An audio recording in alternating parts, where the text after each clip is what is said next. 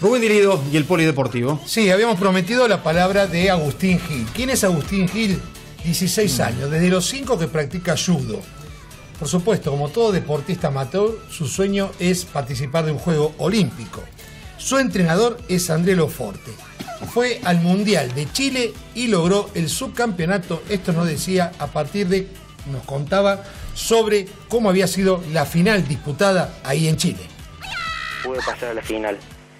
Del otro lado estaba uno de Tilquistán junto con otro de Moldavia, que estaban luchando la otra semifinal. Y ganó el moldavo, por lo que tuve que ir a la final contra el de Moldavia. Así que, y en la final empatamos 0-0 la lucha y tuvimos que ir a tiempo extra también.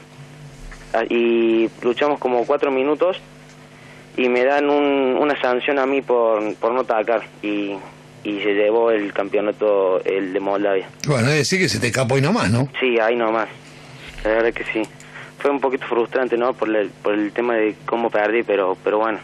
Bueno, ¿te pudieron acompañar algunos de tus entrenadores ahí en Chile? Sí, bueno, no, estaba primero el técnico nacional, que fue con nosotros al torneo, y por otra parte, por un movimiento personal, fue mi técnico de toda la vida, ¿no?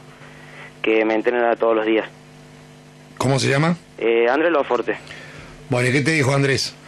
No, me dijo que luché muy bien. La verdad, aparte de que me estuviera dirigiendo el director técnico nacional, me estaba dirigiendo él desde la grada, así que estaba plenamente en contacto con él.